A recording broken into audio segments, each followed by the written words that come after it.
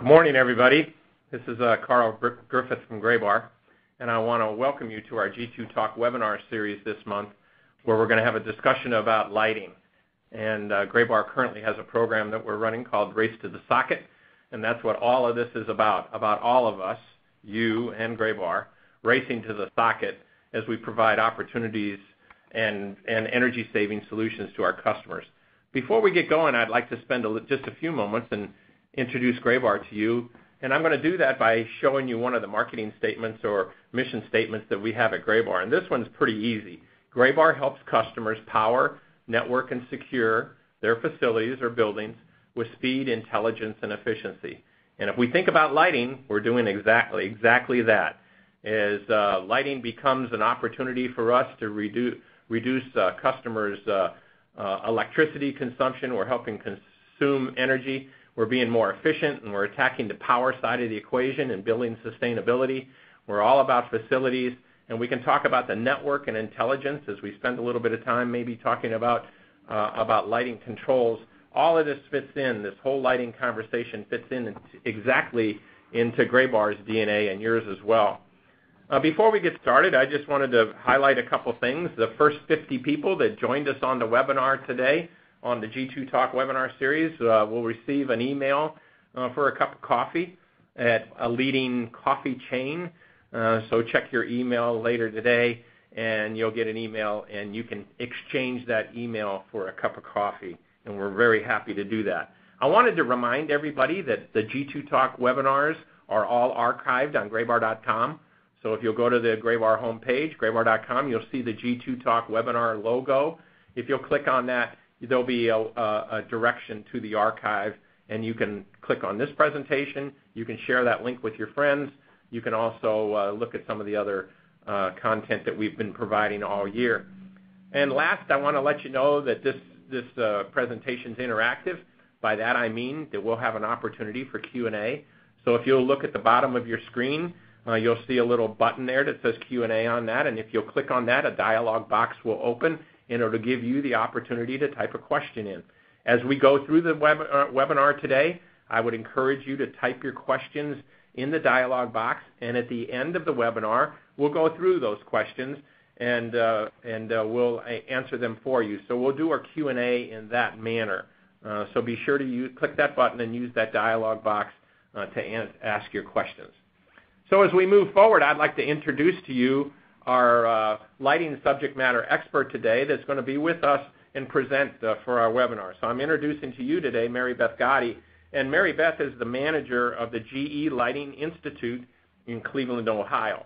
And I'm happy to say that that is my hometown, so welcome, Mary Beth. Mary Beth has worked for GE for over 35 years in a number of technology and marketing and sales positions, including lamp development engineer, and she's also been a scientist for both incandescent and metal halide lamps and a senior lighting application specialist at the Institute.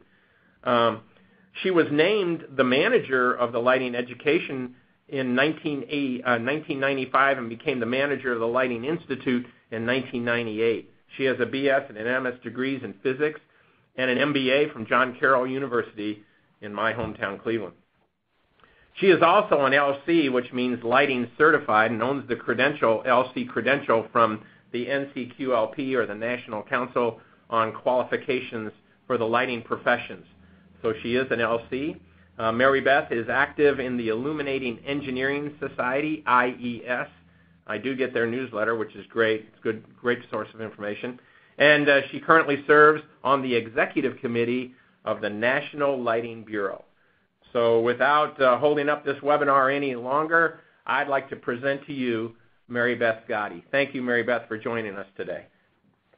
Well, thanks so much, Carl, and welcome everybody to this webinar. And I can't think of a better time to really learn more about what's happening in lighting. And clearly, as I look at all the changes that are occurring, the pace of change is faster than anything I've certainly experienced in my entire career.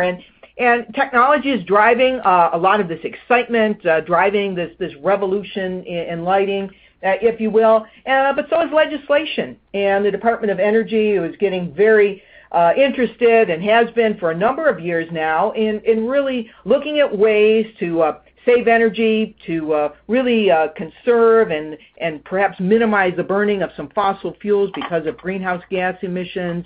And the bottom line is there's lots of choices out there. And the race to the socket really means racing to the socket to save money. You know, there's something called the cost of waiting, and not going to more energy efficient solutions means you're throwing money out the door, which you could easily be spending on something else. The race to the socket meaning let's make sure you get some of these energy saving products in place before some of the utility rebates perhaps dry up, as some of the obsolete technologies truly aren't available anymore, and race to the socket to take advantage of some of the specials that are occurring through GE and Graybar during the month of October. So a lot of specials during the month of October. So again, thanks for joining, and why don't we go ahead and get started here. We mentioned about the involvement of the Department of Energy and looking at lighting and saying, hey, everybody, you know, we've got some technologies out there that have been around since the 30s and the 40s, and there's better solutions out there right now, and this pie chart says it all. Why are they so interested in lighting? Because it's still a big chunk of all the energy that we use in our commercial buildings here, you know, 25, 30%. I mean, it's come down as more energy efficient solutions over the decades have been put into place, but clearly not fast enough. And lighting and air conditioning are so tied together. You know, for every watt you take out of your lighting system, you can take a third of a watt out of air conditioning load when the air conditioning is on, if, you know, you have air conditioned spaces. So again, lots of obsolete technologies, and the one that really comes into mind are you know, good old T12 fluorescent lamps, and some of you probably still have them in your facilities. But you know, the retrofit from T12s to T8 fluorescence has been going on for more than 20 years, and yet there's hundreds of millions of T12 fluorescent lamps that are still out there. So a lot of product improvements since then. I don't want to spend a ton of time on legislation, but just want to point out there really are 3 legislative acts right now that are dictating which lamps we're able to make. So minimum energy efficiency standards that are in place, which affect what we can make and therefore affect what you can purchase for your facilities. And if you look at the products, you know, that are getting the attention, of course, for the average household, the average consumer, it's the incandescent A-line bulbs that are being legislated out. The 100 watt, the 75 watt are gone. We have to stop making the 60 and 40 watt by January 1st of next year. For your facilities, the T12 obsolescence is going to be very, very impactful. Again, old technology, but again, really, most of those we can no longer make as of the middle of last year. Even some of the standard T8s will be obsolete by the middle of next year. Yeah, tons of T8s. One of the misconceptions is that T8 fluorescent lamps are going away. Absolutely not true. As a matter of fact, we'll talk about some of the great product improvements there. For any of you that have 2x2 fixtures, the same thing applies as with the linear, where you know, the T12s are essentially gone, with just again relatively few exemptions there to go to a higher efficiency T8 solution. If you got downlights or accent lights somewhere in your facility, standard halogen par lamps are going away. Par 38s, par 30s. So again, you can still buy halogens, but LEDs clearly are having a huge impact in this particular application. And then finally, for those of you who might have metal halide in your facilities there's no light bulbs that are being obsoleted out, but fixtures are being impacted because of the newer ballasts or pulse start systems, if you will. So lots of changes, but you know, the bottom line is, you know, been pretty conservative, and there's other products that are readily available that can really make a huge difference in your energy bill, as you will. So this is all ongoing. Again, T12's going away, some of the T8's going away by middle of next year. Again, standard halogen power lamps basically primarily eliminated. If you look at, you know, the cost of lighting in your facilities, this pie chart says it all. You know, 88% or so, you know, plus or minus, of the cost of your lighting system is energy, and the rest is in replacement lamps and the labor it takes to install them. So anything we can do to be more energy efficient with our solutions is going to save you a big chunk of your cost of lighting pie. Utility rebates, and it still exists, and again, I would encourage you to get moving because they are changing as we speak, but there still are a significant number of rebates across the country. So whether you're thinking about some of the more energy efficient T8 solutions, again, let's look now to see if there's some rebates for that, and for some of the LED solutions, there's some great rebates that can offset the cost of going to this more energy efficient type of a solution. You know, as we think about all the different applications that are out there, I can't think of one. Oops, excuse me, hit the wrong one. There we go. As we think about all the different types of applications there, but you know, LEDs are competing in all various layers of light. You know, and you think about the hottest ones right now, outdoor lighting, because of the much longer service life. Clearly industrial and warehouse, regardless of ceiling height. Now there's some great solutions. We'll talk more about that. Accent and track lighting, downlights, cans, and commercial ceiling. So, I mean, fluorescent is still going to be around for quite a while, and it really provides great value. But again, LEDs are competing in all of these various layers of light, and will continue to improve and evolve. You know, as you look at some of the key trends, so what's happening, you know, everybody's got offices someplace in their facilities. Light levels are moderating, and that results in, you know, faster payback. Let's not overlight spaces. We can add task lighting for more difficult tasks and for older eyes. We're seeing, you know, integration of second generation improved fluorescent systems, which make a huge difference in energy savings and life. More LED solutions being integrated for everything from ceilings to task and accent lighting, and daylight integration and controls. You know, let's utilize daylight, let's dim down or shut off systems, electric lighting systems that aren't needed. So control strategies are becoming a bigger and bigger deal. As we look at trends for the industrial and warehouse type of applications, you know, we've seen these fluorescent high bay fixtures, which have replaced things like multi-vapor or high-pressure sodium.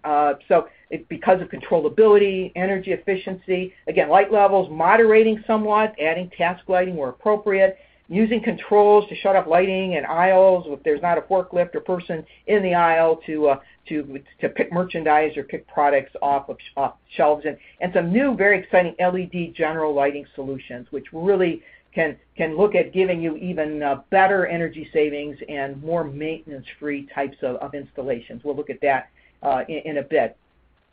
And then finally, outdoor lighting. You know, it's the change from yellow light to white light, which has been going on for quite a while now, more natural and normal. Light levels, again, coming down. You don't need to blast your parking lot with light. It's all about distribution and the quality of light, which really can enhance safety and security in those spaces. Let's eliminate light trespass, control light pollution. So again, LEDs clearly providing this better quality of light, energy savings, and even more importantly, this increased service life, so that you're not really having to change out light sources that are out any more often than you have to. So 10-year service life is possible. Okay, just a brief look at LED replacement lamps here. Energy Star is a key thing to look for, and there's all kinds of everything from par lamps for downlights and accent lights and decoratives and all A-line types of products there that can meet the performance criteria established by Energy Star. It's very important in the adoption of compact fluorescents. Doing the same thing for LEDs. Utility rebates normally require Energy Star for these replacement lamps. Okay. As you look at replacement lamp categories, again, there's omnidirectional A-line lamps, basically dumping light in all directions, reflector lamps for downlights, directional lamps for everything from, again, downlights, accent lights, indoors and outdoors, as well as decorative types of products. You know, more value-priced options here. life in the 25,000 hour and higher range for these types of products. And another key trend in these is really looking at trying to come up with products that are streamlined, so that we can start, getting the cost of these products down to make them even more making them easier to accept there. And that's just a perfect example where we can start streamlining some of the heat sinking that's required to really get the long-term performance of A-line lamps, power lamps, and others. So again, that's a key trend.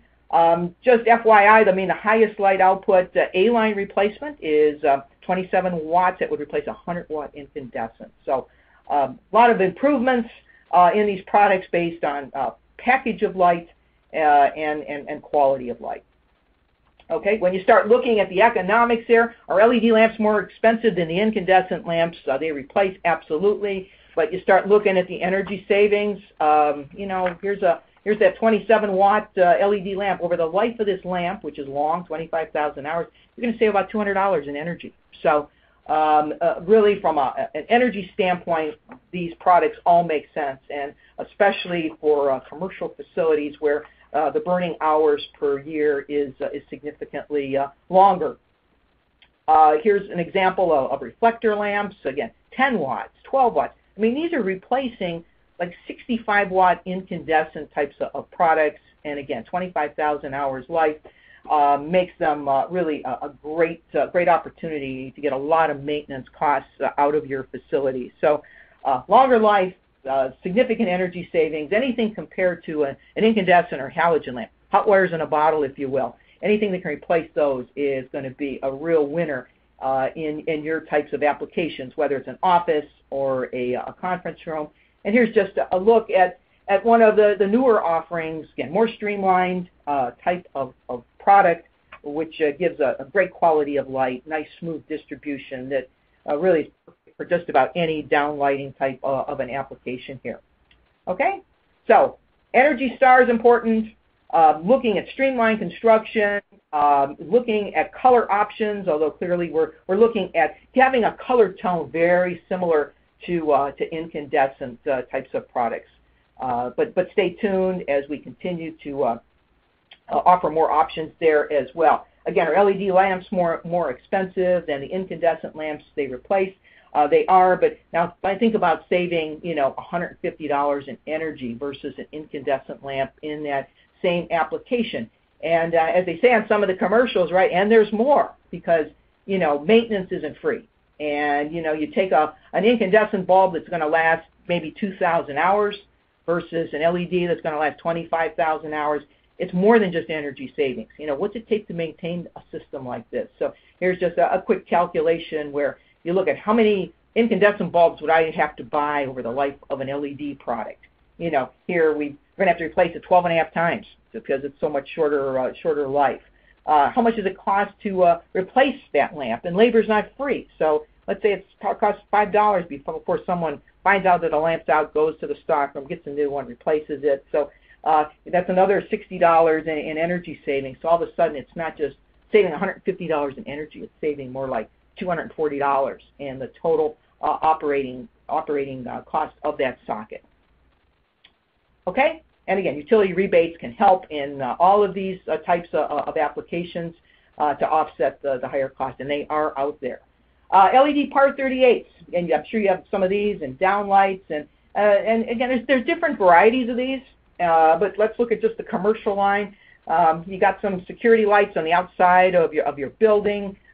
These products can be used indoors or outdoors. They're even wet rated, so a lot of application there. The ones on the right, more suitable where color is particularly important. Think of retail or restaurants or those types of applications there. Again, all Energy Star rated, all available for rebates. And we all know about the MR16s and plugging in replacement lamps and how those systems can be a bit tough to maintain because of heat and other issues. Well, here there are LED MR16 replacements that fit right into those downlights or track heads. Much longer life, and again, 7 watts. It can replace a 50-watt MR16. A great energy saving opportunity there, that's for sure. And then finally, a lot of incandescent decoratives. Got any decorative chandeliers, all these little candle-shaped and globe-shaped and candelabra base, medium base. So, light packages are getting higher. I mean, these individual lamps are 3.5 watts. Some are 4.5 watts, but they're replacing 25-watt incandescents. And again, if you have any of these anywhere in your facilities, you know how often you have to change them out, right? So getting an LED in there that can last 10 times longer has a lot of appeal, I'm sure. Okay, one of the things I was asked to talk about is fluorescent. What's new with fluorescent? So T8s have come a long way. If you've got T8s in your facility and you put them in more than 5 years ago, boy, you've got a lot of improvements out there, not just in more energy-saving solutions, but in longer life solutions. So fluorescent T8s are here to stay. Certainly not going anywhere soon, and they've come a long way since they were first invented back in the late 1930s there. So, as we look at some of these options today, and I'm going to just start with what we call our standard 32-watt T8 family, if you will. Again, there's a lot of options here. Some have higher lumens, some have longer life. But the one I particularly want to call attention to is the SXL, super extended life, when we start talking about SXL opportunities here. So here, up to 65,000, 67,000 hours. It depends on the ballast. You get the longest life on these products if you have what we call PRS, Programmed Rapid Start ballast. So Instant Start was the norm. Programmed Rapid Start, originally developed to get longer life with things like occupancy sensors and frequent switching, but overall we find that we can get a lot better performance with any fluorescent lamp when we operate them on these Programmed Rapid Start types of systems there. So again, this would be our F32 T8 line, and comes in different color temperatures, but new life ratings. This is where it's really exciting, and you start thinking about the life of LED systems versus fluorescent systems. F28 T8 has really become the retrofit for T12 solutions. And again, if you've already gone to T8s and you have F32 T8s, this is an even higher performance T8 type of solution. And by the way, again, the standard F32 T8, the SP product line. Let me back up a little bit, just to recap a bit. When you see designations like SP, SPX, SP means color rendering in the 70s. That bottom line that you see there, that product family is the one that will be going away middle of next year. We petitioned the DOE not to get rid of that one. Why do they get rid of it? Because it's not quite as energy efficient as the products above it, which have a little bit higher lumens per watt.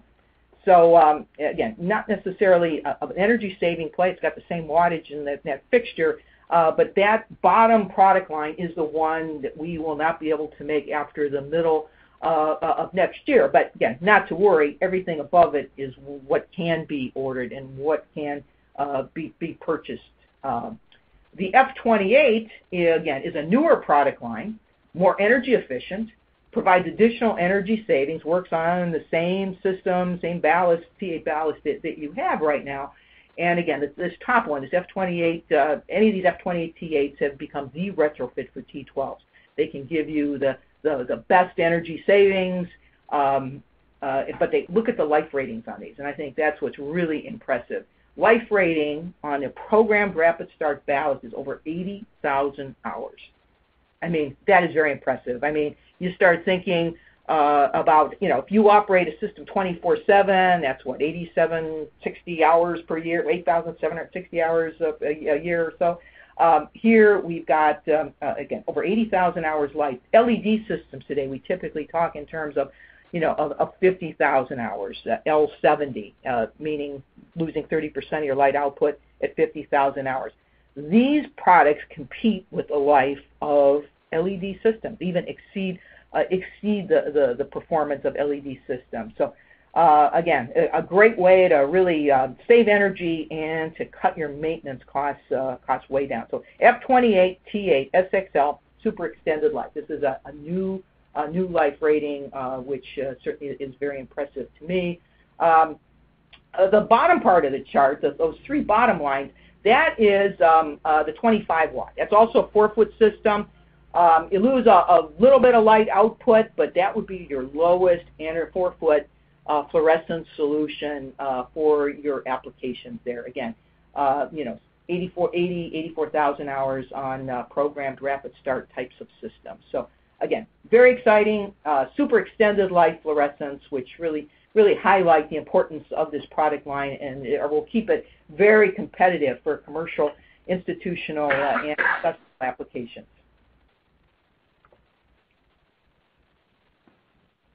And looking at just a few of these numbers here, and then just as a quick back-of-the-envelope type of a calculation, just taking 100 fixtures. Let's say you've got these old T12 cool white watt misers someplace in your facility there. Each one of those 4-lamp fixtures is going to consume about 148 watts. If you burn them for one shift, let's say about 4,500 hours a year, and let's say your energy rate's somewhere around 10 cents a kilowatt hour, it's going to cost you over $6,600 a year to operate those 100 fixtures. Right now, you can retrofit to an F28T8. So I'm just looking at energy savings now, but each one of those fixtures now goes down to 81 watts instead of 148 watts. It's only going to cost me $3,600 a year to operate those fixtures. So the direct savings is over $3,000, and if it's an air-conditioned space, you're going to save perhaps another $1,000 a year or more on air conditioning. So, yeah, significant savings, changing out lamps and ballasts and going to a much better solution, money in your pocket, and again, might be some rebates still out there if you hurry. That's it for fluorescent. I wanted to talk about some LED types of solutions here. And you think about LEDs, I mean, there's new products that are coming on the market all the time. This one is very exciting because it gets into a whole different set of applications here. It's looking at high bay and medium, even low bay, medium, high bay ceiling heights. And I had a customer come to me at a conference, and he managed an airplane hangar. And a couple years ago, if someone would have said, do you have an LED solution for 130-foot ceiling height? And you know what? The answer would have been, I don't think so, not right now. Guess what? Now you can. This system is interesting because it is so tunable to the application. I mean, you could think of some big box retail. You could think of warehouses, cold storage, manufacturing, gymnasiums. Got some great examples of that. So, what we call it is Albeo lighting solutions here.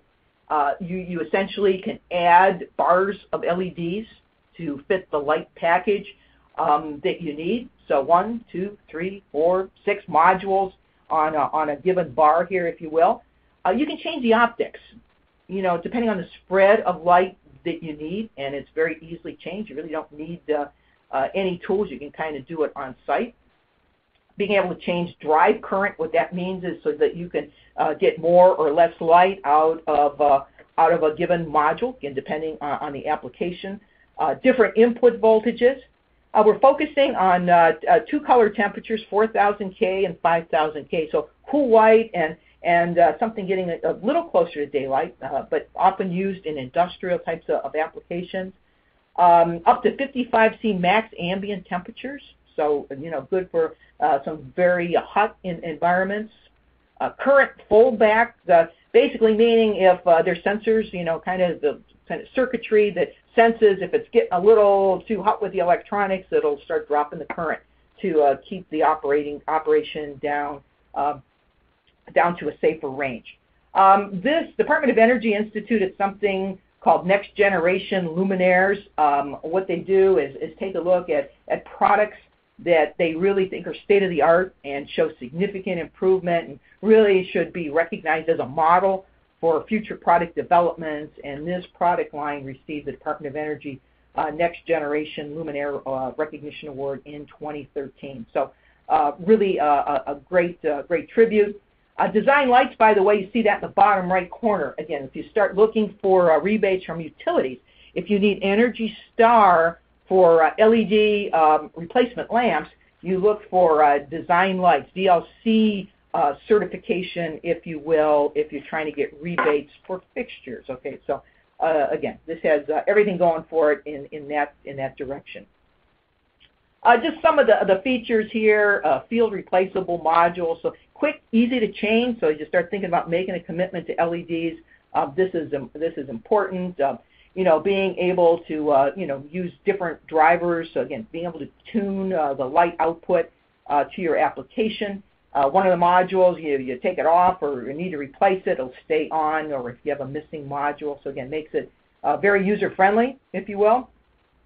It's got a great robust thermal design, which allows you to get into some of these very hot max ambient temperature environments. So what you're looking at here is a profile of some of the heat sinking that's used on these particular fixtures here. Of course, the LEDs love the cold, so being able to use them in cold applications is absolutely no problem. So minus 35 C up to 50 or 55 C is the operating range. Changing the optics, and this is important. I'm sure you've all seen a ton of LED products that are out there. And I'll tell you, just because you can screw a lamp or plug a lamp into a fixture and it provides light, or just because it's an LED fixture, doesn't mean that it's going to give you what you need for your application. I had a customer who talked about the distribution of light in one area wasn't quite right. What do you do? I mean, if you have a given set of fixtures and they all have a fixed set of light distribution, you're kind of stuck. Well, here, you need something that provides more of an aisle lighting effect to light up vertical surfaces. If you've got a lot of flat types of workstations or a factory floor, you can provide a broader distribution of light. So, the bottom line is you got some spring clips here, and you can put on different optics so that you can spread the light to tune this fixture in case if you have very specific needs within your type of facility. So again, it just adds to the user friendliness, and really to give you confidence in making a good decision here. Good lifetime. Again, temperature is the enemy of electronics here. So you got to do a lot of extensive testing in order to even over-test and trying to accelerate failure and rapid cycle and all the other things you have to do to make sure that the weakest link in the system isn't going to fail here. So there are guidelines for how you can project life of systems, like TM21 is a perfect example of that. And we go the next step. I can show you lab setups if you're ever in the Cleveland area where we take fixtures and we'll cook them. We'll put them in an environment where it goes up to 110, 120 degrees at 90% relative humidity and see what happens. And then rapid cycle from very cold to very hot types of environments there, just trying to make sure there aren't any fail points here. So very robust designs from electronics and a thermal standpoint, easy to change optics, really just some of the features of this system here. Just looking at what can these replace, and so if you look around your facilities and what do you have, if you've got a 250-watt metal halide fixture, let's say, you can replace it with a 1-bar Albeo type of system. And if you have 250-watt metal halide, you know that 10,000 hours life or less, depending on light output requirements, is common. 400-watt, tons of 400-watt high-intensity discharge, again, either metal halide or high-pressure sodium out there for industrial and warehouse types of applications. There you would need a 2-bar Albeo type of system. So again, you're going from 460 watts lamp and ballast for your HID system down to about 245 watts for a 2-bar LED system. If you've got one of these 6-lamp T5 high-output fluorescent systems in a warehouse, let's say, then you would need a 3-bar Albeo system. So again, fluorescent's pretty darn good, so not quite not quite the savings, but still you're going to be able to go from about 350 watts down to about 300 watts. And again, for 1,000-watt metal halide systems, now I would need to go to a 4-bar Albeo type of a system, so dropping my watts in about half. So again, these would be some of the most common opportunities to replace one HID fixture or fluorescent fixture with one of these new Albeo LED types of solutions. Without getting into a lot of detail, all different types of mounting and accessories, whether you need a pendant mount or chain or rod kit, so all the different attachments, if you will, and accessories that will allow you to install it into your particular type of application. Almost all of these systems have dimming capabilities built right in. It's standard. Also, this particular fixture can be ordered with the wireless control, so something like the Zigbee, a wireless type of technology. By the way, Zigbee is a global wireless sensing and control network, and fairly low cost, low power, very robust. A lot of different applications out there. It really, I like this quote: Zigbee gives a voice to everyday devices that surround us, like light switches, thermostats, meters, and of course lighting fixtures. So when you think about where lighting is heading, this wireless control and reporting and monitoring capability is clearly where it's at. The last product I want to talk about is something is also an Albeo solution called the ALC4. Think of linear LEDs now. You think of our model of having rows of fluorescent lights, and what can I do with LEDs to come up with that similar type of form factor. So this is a brand new product, kind of the ultimate in linear LED solutions for all types of applications. So again, think of 4-foot and 8-foot fluorescent type of systems. Where would you use it? It could be retail, it could be a warehouse, it could be light industrial, clean assembly areas, parking garages. So again, you're thinking of either 1 or 2 light bars, meaning thinking of like single fluorescent lamp rows or double fluorescent lamp rows, 4-foot and 8-foot lens.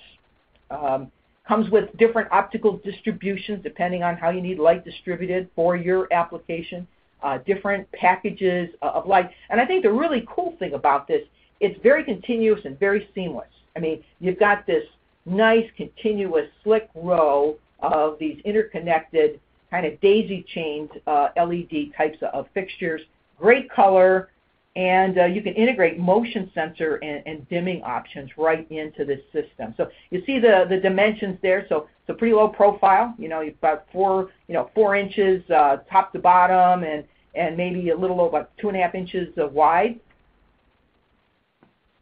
This gives you some idea of how you would connect these things together. So it's kind of a fixture-to-fixture joiner end cap. So you can really install fixtures prior to completing all the wiring. There's little keyholes that kind of help make sure you have your alignment straight and keeping the fixtures that are nicely connected together there. So again, very slick, easy to install, kind of the hallmark of LEDs in general. And this is cool. I mean, you can have this wireless control occupancy sensor installed in line with this fixture in a row. So you can get your wireless control system and an occupancy sensor connected right with your line of LED types of products here. This gives you some idea of power drops that could be connected to these control modules. Okay, so essentially depending on the types of fixtures that you have here, you can essentially run 6 8-foot fixtures off of one of these power drops, or 12 of the 4-foot fixture off of one of these control sections and power drops. So again, very easy to install, very clean look to the application.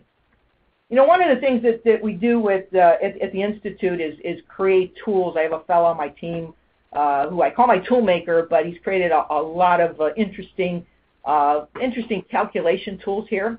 And generally, when you're thinking about lighting for your application, you're interested in what we call mean lumens. What's the average light over the life of that system there? So what we're doing is really looking at mean lumens. I just want to look at energy savings right now and approximate light levels for three very common systems. So it would either be like, let's say, a 400-watt metal halide on the top, one of the fluorescent T5 or T8 types of solutions, and one of these Albeo solutions here.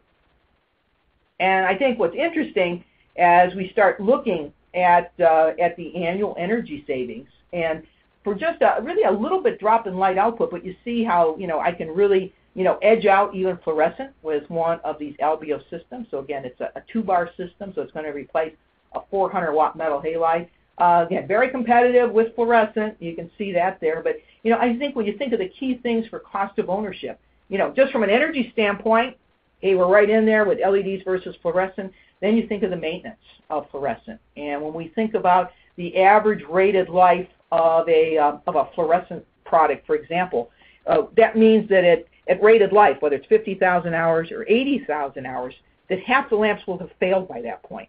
With LEDs, we're clearly expecting no failures as we approach rated life. So, cost of ownership, lamp replacements, all play into the calculation for your cost of ownership. So, again, fluorescent lamps, especially some of these newer, higher life rating ones, provide a great value for your types of facilities.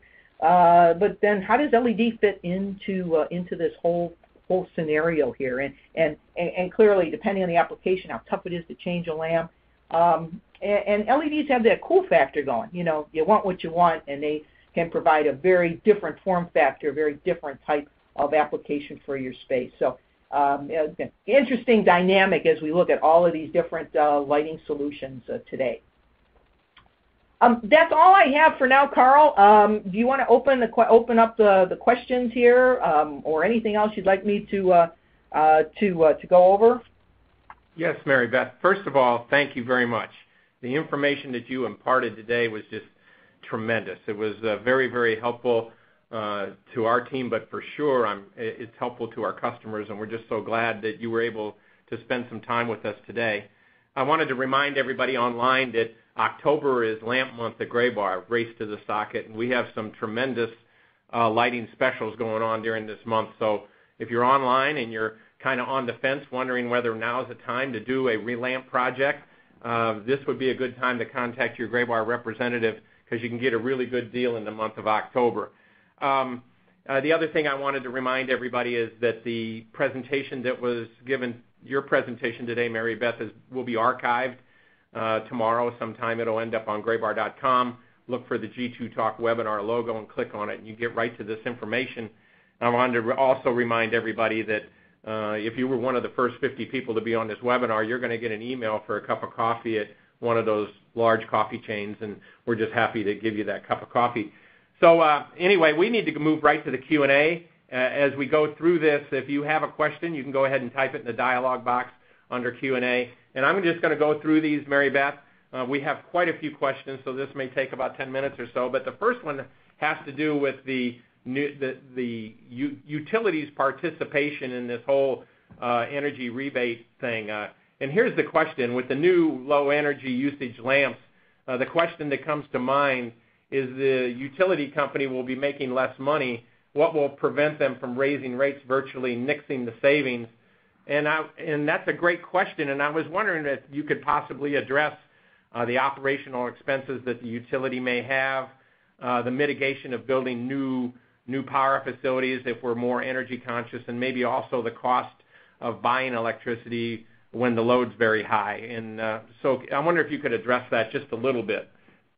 Well, I don't know if I'm an expert on everything about utilities, that's for sure. But, when you think about our aging infrastructure, the reluctance to build new power plants, especially nuclear these days, so it really is, there's a number of different facets here. I mean, the key is we need to burn less coal. We need to control greenhouse gas emissions, so there's an environmental impact which we're all concerned about. But there's also, there's an expense involved with the generation of electricity. And what do we do? I mean, do we really want to build new power plants? So it seems that, the overall, depending on the part of the country you're in, but having an excess of electricity is certainly not the case. It's like we're really trying to ensure that we have enough, right? So go ahead. I was just saying that's a great response, because saving energy does help the utilities, and as they upgrade the infrastructure, the costs that are saved with energy production, that cost there can be diverted then to help the utility build more infrastructure. So it's just everybody's participating there. The other question I had comes from Sarah about who drives the rebates. We know about federal rebates. What about state and local stuff and utility rebates? Where do some of these rebates come from? That's very utility specific. One size doesn't fit all. So some utilities are going to be very aggressive with rebates, again, depending on the part of the country that you're in. So it's, there are federal initiatives to use more energy efficient solutions. EPACT, the Energy Policy Act, had an accelerated depreciation for major lighting retrofits that will also end it this year. But the utility rebates is above and beyond, and again, very specific to the utility and how aggressively they're pursuing more energy efficient or promoting more energy efficient solutions. So again, you think of, again, depends on the utility. I can't, one size doesn't fit all. Some are quite attractive. Patrick's concerned about the promise, so to speak, or the warranty that says that a LED lamp will last 25,000 hours. Once the lamp's installed and it's with the customer, how hard is it to exercise the warranty should it not last 25,000 hours? Are there date codes on lamps? How does that work? Well, there's date codes on lamps, and I'll be honest, you get a major manufacturer and someone's returning a product and says, hey, it's not lasting that long, we're going to replace it. If it's a commercial facility, there's warranties, there's implied warranties based on performance, and there can even be more explicit warranties that are written that spell out the details. So I think that's the advantage of staying with major manufacturers. Typically, you're going to stand behind your product because you have to. That's part of the pride in your brand. So staying with a major brand, working with a major distributor, those would all be ways that you could eliminate that problem, is making sure you're staying with the right people that are providing you those solutions, and they'll take care of you at the end. Yeah. And and I think the point is very well taken regarding the life of LED products in general. How many hours are there in a year? 8,760 or whatever. I think that's the right number. But the fact is, we're trying to project life. We can't burn a product quickly out to 25,000 hours. So you try to be clever with your testing. There's industry standards on projecting life on these products. But the bottom line is I can't wait for 25,000 hours before I introduce a product to the market, because everyone else is going to be on generation 2, generation 3, generation 4. So, you try to be very responsible with your ratings, and you base your life projections, based on established criteria. James would like to know how heat impacts the life of an LED. Like all electronics, the enemy of electronics is temperature. So, one of the key requirements for a good LED solution, whether it's a screw-in or plug-in retrofit product or a fixture, it's controlling heat. So, which can make or break the system. So heat shortens life, decreases light output. So how we use heat sinks. Yeah, I'm sorry, go ahead. I'm sorry, I interrupted you. I'm sorry.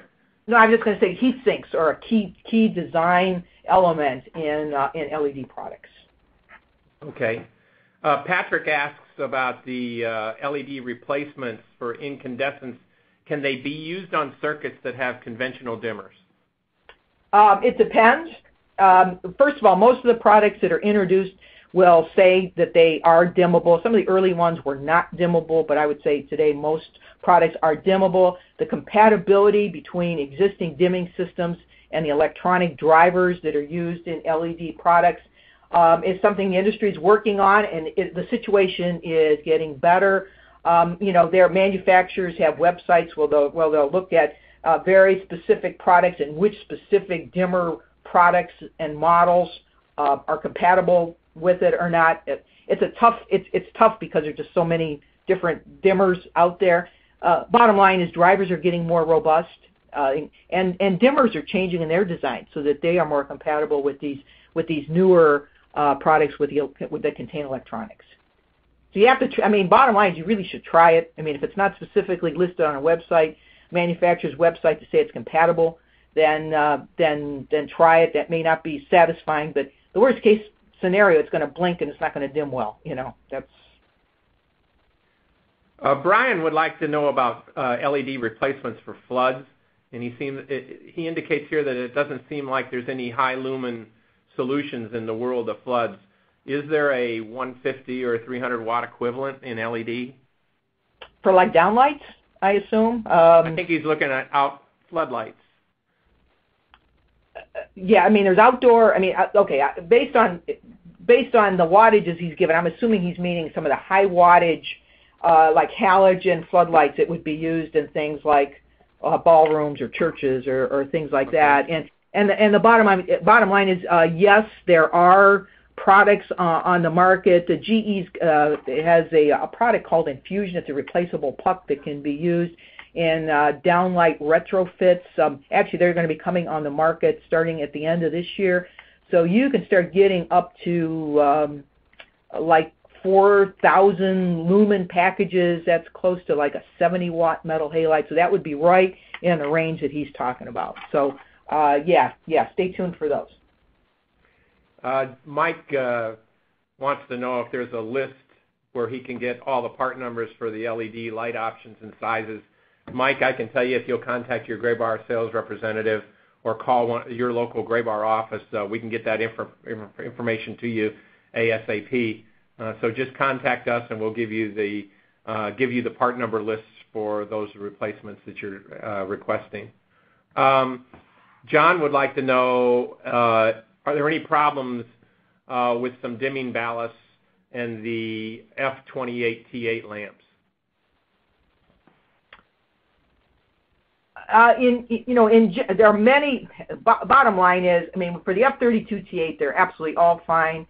The F28 on many dimming ballasts will work well. There could be exceptions to that. Let me get a little more definitive answer on that. But the bottom line is you want to ensure dimming. Again, the F28 should work. I would probably try it on that particular system. John, just to assure you that we'll get you the right answer to your question, all the questions that are being archived, these will be forwarded to GE and we'll get them to the appropriate product managers so that we can get a more definitive answer for you. I know we're putting Mary Beth on the spot with some of these questions here, but I wanted to assure you that we'll get you the correct answer to that. All these questions are being archived. George would like to know, heating costs are going up. As a general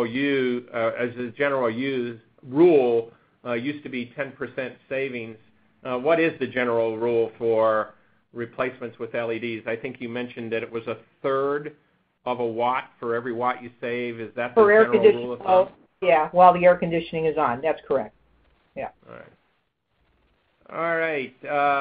Emily would like to know about on the Albeo Lighting Solutions page, what are the CRI mentioned for at the bottom of the page? What flavors do these Albeo solutions come in from a CRI perspective? Generally, and again, let me just check real quick. Generally, they're right around 80 CRI. So again, depending on the particular one, the one for more industrial types of applications, 70 is standard, but you can order 80.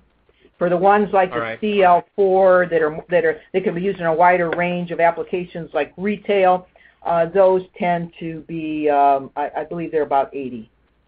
And we will, again, the questions are archived. We'll get them off to GE, and we'll get you a more definitive answer. So we'll answer that directly for you. What does L70 represent? Great question. One of the ways we specify the long-term performance of products is specifying lumen percent of initial light output at a given hour rating. So if we say 50,000 hours L70, that means at 50,000 hours, 70% of the initial light output is still remaining. And honestly, what is the end of life for these LED systems? What is the weak link? So we know how to project lumen maintenance or light output over time based on models that we all have confidence in. So again, it's a way of saying, okay, when is the useful life over? And you're assuming 30% loss in light output would assume that you should change out and put something else or replace the product. Donald asked a question about Albeo fixture line. Will the LED board be upgraded every so often, and will they be field upgradable if that's an option? You're talking about, is he talking the driver? I'm not sure. Yeah. I'm not sure whether he's not sure. Again, the question's being archived. We'll go to the exact product manager and try to get that answer for you, Donald. So don't worry. We'll get you an answer to your question. Sarah would like to know if. Go ahead, Mary Beth. No, I was just going to say that in general, the Albeo product line, especially the one for industrial, really designed to allow upgrading and replacement of parts as needed. But if he's referring specifically to the driver, we'll get a more definitive answer for that one. Because they are going to keep evolving and get better. Sarah would like to know, in the ALC4, are they outdoor rated? I don't believe so, no. All right. Okay. James would like to know if GE has LED lighting solutions available that are wash down. Not yet, but stay tuned. All right, so there's something coming. Yeah. Kyle asked this question: overall, which is better to upgrade to from either HID or T12, T8, or T5? Say it again, please. What everybody's signaling to me. Oh, repeat the question. Yeah. Overall, which is better to upgrade to from either HID or T12, and then T8 or T5? I don't quite get it either. Yeah,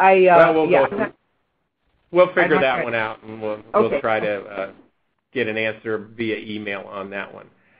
We're running close to our deadline, and I just wanted to remind everybody that we will archive this. All the questions that we did not get to, we will respond to each individual question via email. They're all archived, and we'll get you an answer. So everything will be forwarded to our product management team and to the GE product management team to get answers to your questions. We want to thank you very much, Mary Beth, for being with us today for this time to talk about lighting in the month of October, which is especially special for Graybar since we have the race for the socket. Wanted to remind everybody that October is lighting month at Graybar, so if you're on the fence about doing an upgrade or you got some work going on and you need some great prices, now's the time to talk to your Graybar rep for the lighting specials that we provide in the month of October. Thank you again, Mary Beth, for your time. Everybody online, we thank you for your participation. Graybar is here to help you with your lighting solutions. Give us a call. We'll help you any way we can. Everyone, have a great day. Yeah, thanks, everybody. Thank you.